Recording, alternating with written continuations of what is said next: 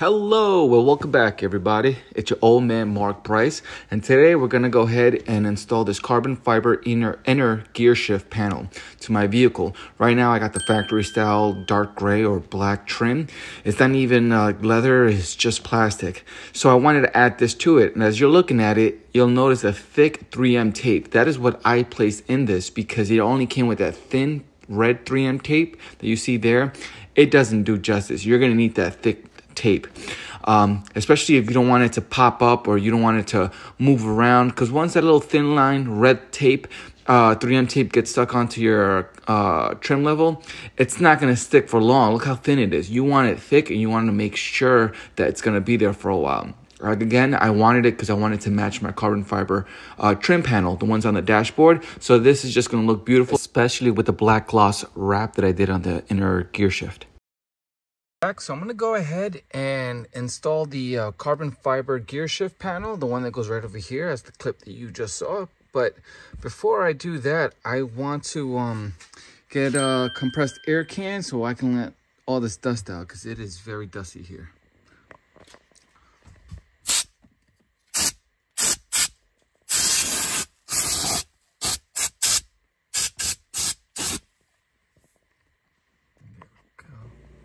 All right, so now I'm gonna go ahead and peel this off. Most importantly, make sure that you add extra 3M tape as I did, because you wanna make sure the corners of this trim get stuck onto the piece into the vehicle. There is one thing I wanna mention. If your 3M tape or your product that you're using that already has a 3M tape, if this has been in the cold for so long, you're gonna need a heat gun and warm it up. Mine's been inside the house for a couple of days now, so this 3M tape is warm and it's good to bond onto your unit here. But if you can, take a heat gun and just warm up this area. Get an air can to dust off all that dust and debris that's on that panel. But I'm gonna go ahead and just put it in there. Make sure that you start from, let me just be careful, make sure that you start from this section right here. Apply pressure. Now, because I put 3M tape right here on this side as well on this side right here, it did not come with it. I installed this size because it's thicker. You're gonna have to hold both hands and spread it out so that it doesn't touch this area yet. Make sure you put pressure here first, and then so just expand the sides out so it doesn't touch anything. And then once this is firm, then you're gonna go ahead and apply pressure on both sides. So I'm gonna do that now. All right, there you go. It actually came out great. That looks nice.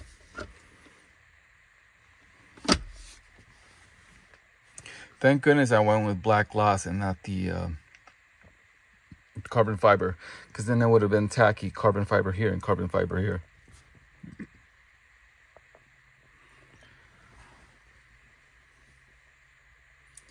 And now my next project is going to be to install the I might put some those LED ambient lights here. It's like strings. I might do that here. If not, I'm definitely putting it here. Definitely putting it here and over here. But I'm debating if I should put it under here. I might adjust mine, but either way, this looks beautiful. All right, so I'm gonna go ahead and record this now during the daytime so you can have a better view of it. But I love it. And there you go. It is now morning. Take a look at this. Ooh-wee! And now I'm gonna get started with the 3M. Excuse me, not the 3M. The ambient lights. All right, let's see. So what I plan on doing is putting the ambient light right around this.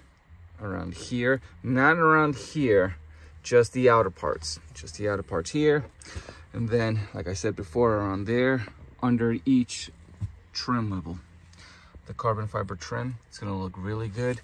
I mainly want to do the blue version. I know that kit comes with different colors, but I just wanted to light up blue.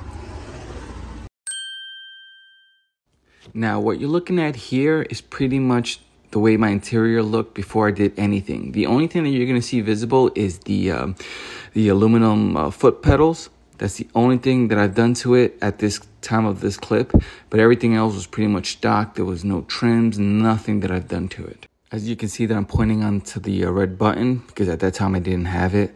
Those carbon fiber trim panels were not even there yet because I didn't wrap them.